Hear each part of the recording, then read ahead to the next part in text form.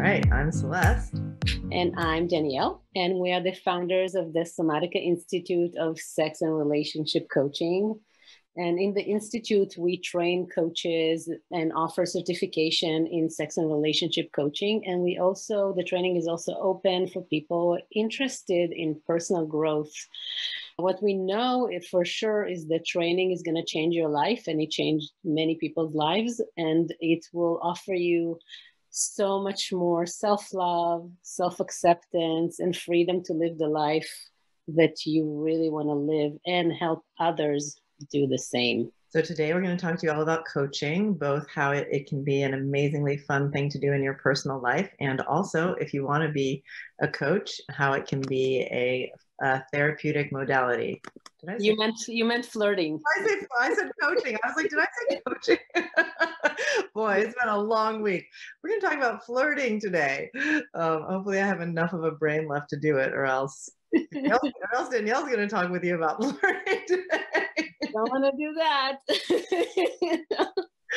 All right. So let's talk a little bit about how to flirt. Flirting. I think flirting is really, really important in any phase of a relationship. You know, at the beginning, when you're first meeting someone, you want to bring that energy into the experience right away so that it stays fun and exciting. And also it's really, really helpful to have that in long-term relationships. But I will say that flirting is a very vulnerable thing to do because it opens you up to the potential of rejection. And I think that's why sometimes people kind of like hold back their flirt. I know one time it was particularly hard when I was mostly dating women. Men are much easier when it comes to flirting. When I was mostly dating women, I remember this one, I was at a bar and it wasn't a gay bar, but I was checking out this woman and I was like smiling at her. And then I kind of walked up and she's like, why are you staring at me? I was like, okay, never mind. I'll go the other direction. So it is scary. And I think it's really, really brave. But you know, if you get out there and do it, then really wonderful things can happen. So why is it important to flirt? So I think flirting is really, really important, like in the dating phase, especially right at the beginning, because if you don't start out with like a flirtatious energy, then you might end up in the friend zone, as they say. I remember this one time I went on a date with this guy and we got to the end of the date and there had just been like no flirtation. He was sweet. He brought me like cookies that he baked at home. But then, you know, I said, hey, why don't we take a walk around the block? And I said, you know, we were both in relationship. It was like an open relationship situation. So it was like pretty much like we both knew we were looking for sex. And I said, hey, it just feels like you didn't flirt with me at all in the connection. And he's like, well, I was kind of thinking of this as date zero.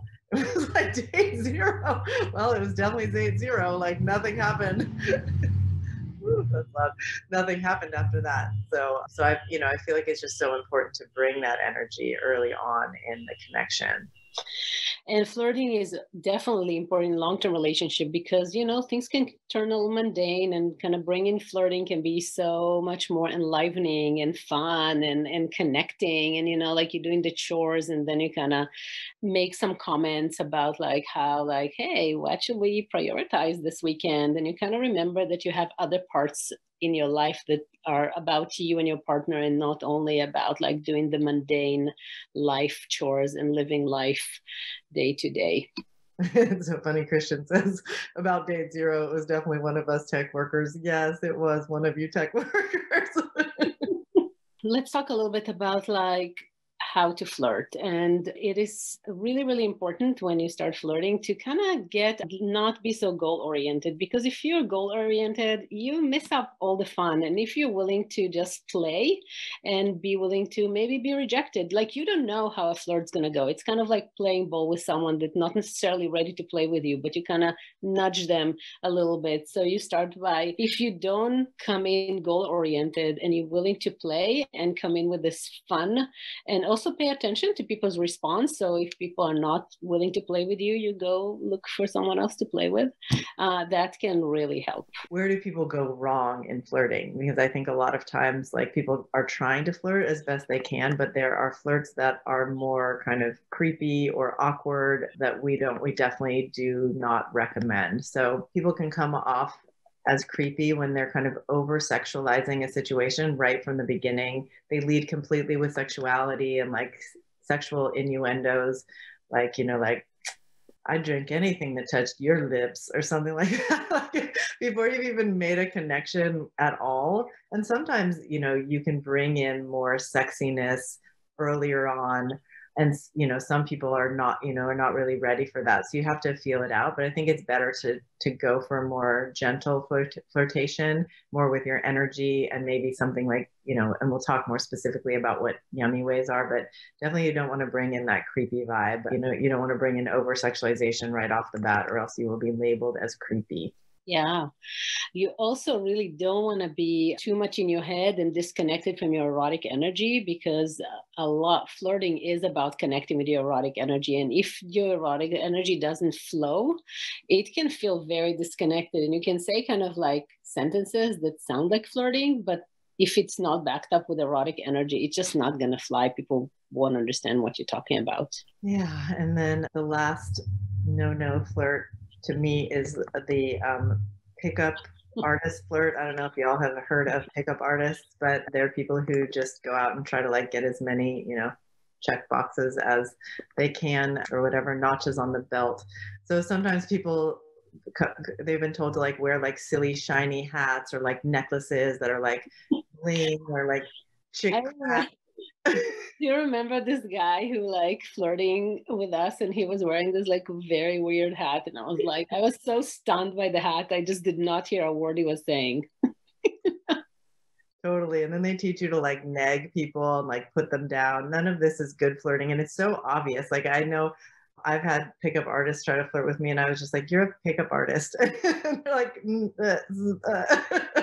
so, you know, if you want, I mean, it's, if you want to just like find, you know, really drunk people to sort of impress, then maybe try the pickup artist thing. But I think in general, if you want to make a deeper, intimate connection, it's not, it's kind of a yucky flirt. I want to answer this question because it's a really good one. How can we bring flirtation energy to work without attracting the wrong kind of attention or give people the wrong idea? It has happened to me that I bring playful energy and guys mistake it for interest. I never know how to modulate this. So I think it's impossible to behave in a way for the rest of your life where no one will ever get the wrong idea of what you're bringing across, right? So if you're like playful and having fun and enjoying a connection, and then somebody thinks that something more is going to happen, maybe they'll, you know, ask you on a date, and then you could say, oh my gosh, thank you so much, you know, for being so brave. I think the thing is, when we let people down, most times we do that in a way that's kind of feels like we're upset that they asked us, or surprised or confused.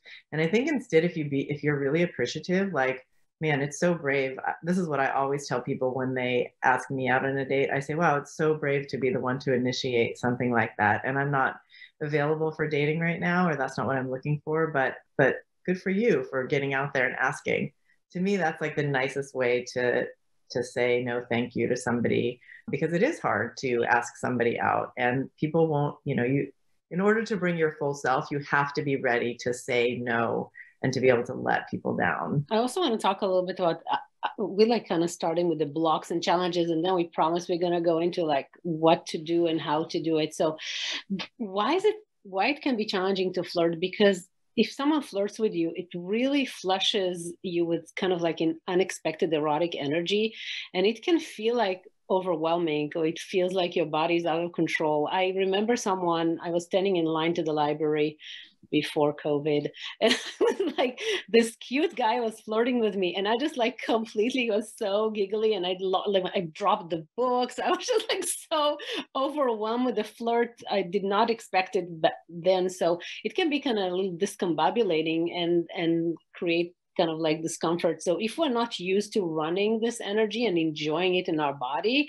we might avoid flirting. Yeah, I think another reason people avoid flirting is a little bit what the question was about, like the flirting at work thing, is the feeling of like, if I go into a flirt, someone's going to think something is going to happen. And, you know, how do I get out of that, or how do I manage that? And I do feel like it's, you know, sometimes flirting is just flirting, and you don't actually really want something out of it, but you really do want to play and enjoy the energy. And I know sometimes I'll walk down the street and I'll just like like someone will look at me and I'll look at them, and you can feel this really nice vibe, and there's a smile. We used to be able to see each other's smiles before we all had to wear masks everywhere we went. I like try really hard to smile with my eyes now, but I don't think it's as effective. But you smile and then you just feel the energy and you move on, and it's really, really fun. And I think also, maybe you're in like a situation in a bar, or you meet somebody, in a cafe or something, and you're just enjoying talking to them. And so you need to kind of have ways to unwind a flirt, like, oh, it was so fun, connecting with you. I'm going to get on with my day now, or something like that, that just moves your way. You need to know that you can have boundaries and you don't have to go any further than flirting. It's really, really important. We talked a lot about it recently in our training about like the way that we get called teases or something like that. If we don't, if we think like as though we're never supposed to just have that playful energy and then say, that's all I wanted out of this. So if you do have the feeling like, if I try to get out of this flirt, it might, the other person might get upset with me or angry because you picked up on that kind of vibe. I think it's really important to just like make an excuse like, oh, I need to run to the bathroom, and then just fade away. So, you want to be careful and notice your safety in those kinds of situations. But in general, I think a lot of people just want to enjoy each other and have fun and have a good time. And it's okay to say, yay, that's, that was enough. I really had a great time with you. Because flirting does feel awesome. And I think it like really brings up so much joy if you relax and feel safe and you feel like your boundaries going to be respected. It can be such a wonderful way to connect with other people. So one of the challenging in long-term relationship that people don't flirt is because they're afraid that that's a commitment to something they're not ready to commit. So they start to kind of pull back with all the amazing fun things that they used to do when people were dating, right? So they're not going to make this flirtatious suggestions, or they're not going to be touching because they're afraid that they're committing to more than what they actually want to do, which is like connect with their partners now. So it is good to talk about that and allow or invite a lot of flirting without committing to sex, and say, hey, I really want to flirt with you and I want us to have so much more fun in our connection. So, but let's look at it as in the moment flirt and not think that that's an invitation for something. I'm not ready for sex right now. Yeah. So I think there are other times when people people have blocks to flirting, sometimes in the same kind of thing where you're in a long-term relationship and you're afraid to flirt with your partner, like you're not ready for sex, but you just want to have a little playful, flirtatious energy. So you might be able to say like, I really want to flirt with you right now, but I'm not feeling in the mood for sex. Can we just play with some flirtatious energy and just like let yourself off the hook so that you can enjoy the flirt? Also, I think, if you're in a monogamous relationship, you might be worried that it's not okay to flirt. I think it's really, really important, to keep your agreements in a relationship, but to talk about maybe, are you okay with flirting with other people? Because I think what happens sometimes is when we go into a monogamous relationship, if we shut down our erotic energy to everyone else in the world and we think we're only supposed to have it with this person, we're only supposed to enjoy that energy with this person, it's kind of like one river. So if you kind of dam it down in most places, you might end up feeling it dammed down in your relationship as well. And it's really, really helpful to kind of keep it flowing in your body and your life, and to just walk around being like, I'm alive, I'm an erotic being. I don't have to have that, shut down in every area of my life and compartmentalized in only one place. And instead just, just say like, I can enjoy the energy and still keep my agreements. Definitely. And that's so let's see what can help us to be kind of pump ourselves up for a flirt, right? Like to feel much more flirtatious. And as Celeste already said, like feeling more flirtatious means like also letting ourselves connect with this like feeling of being alive and excited about life. Sometimes before like learning how to flirt with someone else, you can focus on flirting with yourself. You can like take like a little bit like, like self-pleasuring flirt session with yourself. You can just like, like take a few breaths and start to sense into your body and let yourself connect with sensations. And then you can maybe be in front of the mirror and kind of glimpse and do those, like, let yourself play with yourself, and it's okay to explore what it would look like, and to flirt as you are doing more like body flirts, like, you know, like talking to yourself in the mirror and letting yourself feel this charming person and pumping yourself up. Yeah, I think before we go into the, what's the perfect flirting attitude, I think this is a good question. Is there a difference between flirting and playful? Often I feel playful, but don't necessarily feel that I'm operating from erotic energy. I think that is the difference, right? So 100%. That's the definition of the difference. Yeah. if you're flirting, if you're playful and you're bringing your erotic energy, it's flirtatious. And maybe you're just playful. Maybe you just want to like wrestle or something, but it doesn't feel erotic to you. It's more just like you're being silly. I think that's more in the playful realm. So when I think about the perfect flirting attitude, I feel like it's a very like open, like free, warm, but also just like expansive energy. Like it's not like I'm trying to make something happen. It's more like I am in my eroticism and my joy and my fun, and I'm receiving you, and I'm also like appreciating you and bringing this feeling of like, I want to get to know you better. I want to feel who you are, and I want to share who I am, but I want to do that while running some good erotic energy through my body. So it's almost like I'm just enjoying being alive, being an erotic person, and I'm kind of like laid back, not trying to make something happen, and just feeling the connection between us, and like letting it, like a little bit of a tennis match, like letting it bounce back and forth, whether that's physically or verbally, just eye contact, in whatever way that you're playing with that energy, just letting it move between you. I remember this guy that, like I was doing like, I was meeting with a friend, and I like came out, it was in a hotel, and the elevator was packed with people, and I was like standing with my friend on one side of the elevator, and this guy was standing with his girlfriend. They would definitely look like they were hanging over each other and touching each other, and he kind of looked at me, and he kind of checked me out, and he went like up and down, and I was wearing this necklace that kind of fell in my cleavage, and he was like, nice necklace. And I was like, oh God, this felt so good. Like through the people, through the elevator, it was a big one. I felt all this erotic energy, like completely flushing me. This was probably the best flirt that I experienced in my life. So body language has a lot to kind of, like you can flirt with your body language, you can flirt with your energy, and this was an example for that. Like if you check someone out, then you can do that, and you send this very erotic energy. It is very powerful.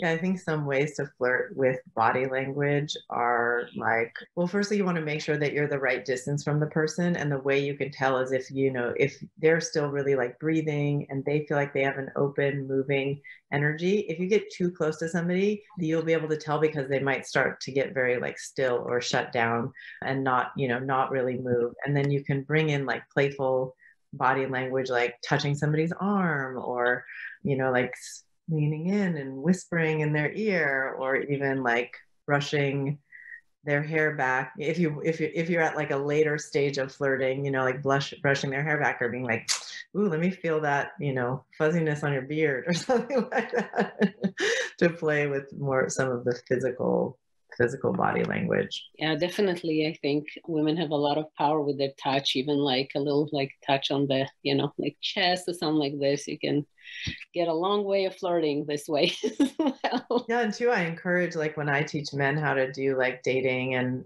sort of meeting, I think it is good at some point to have, like you want the touch to not be like a sexual touch, but just like more like a friendly, quick touch, that's just like, oh my God, totally, I get that, to just feel the more like the closeness of the energy. You can tell if somebody doesn't want to be touched, they have a more like quiet, distanced sense to them, and then it's not good to touch. But if somebody's feeling like, if they seem really open, they're laughing and stuff like that, then it's probably safe to just do like a non-sexual touch early on in a flirting connection.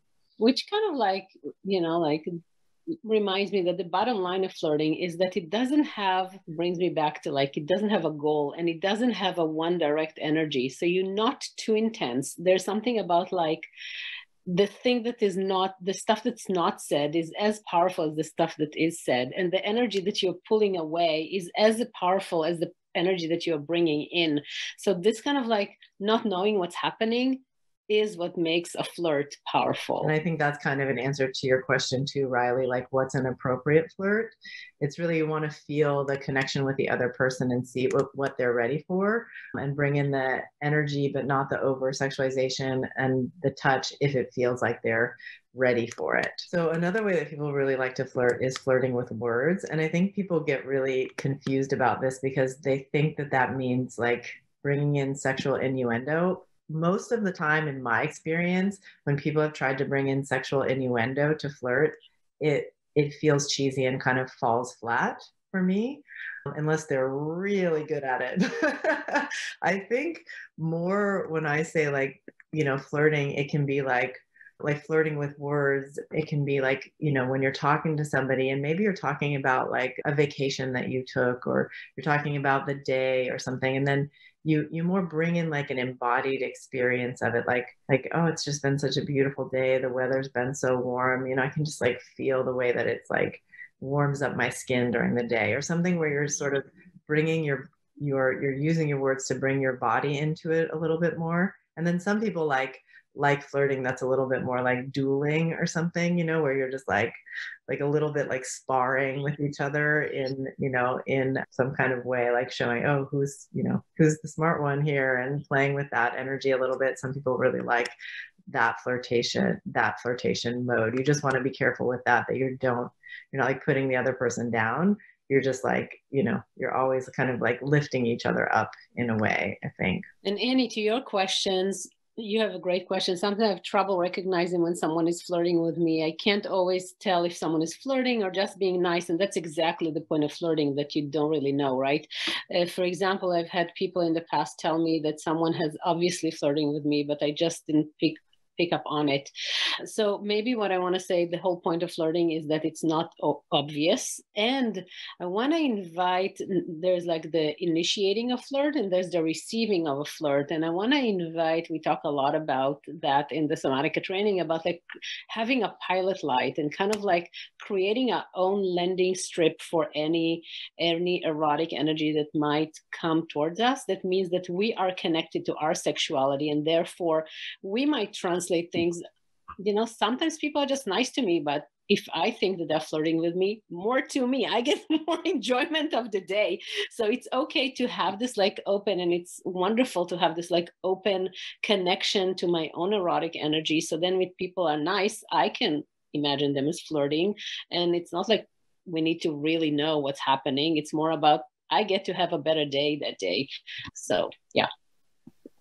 I think it's really fun too. If you're like, the other thing I wanted to bring up was just compliments, because I think a lot of times people give compliments with words, and they can be very generic compliments, like, oh, you're so beautiful, or, like that nice dress or something like that. But I think if you make the compliment much more specific to the person, then it's going to land much deeper, and it's going to be a much yummier flirt. Like, wow, I love the way that the light in here is just making your skin glow. It's so beautiful, or something like that, that is more like specific, or your smile lights up the room. It's so infectious, or something like that.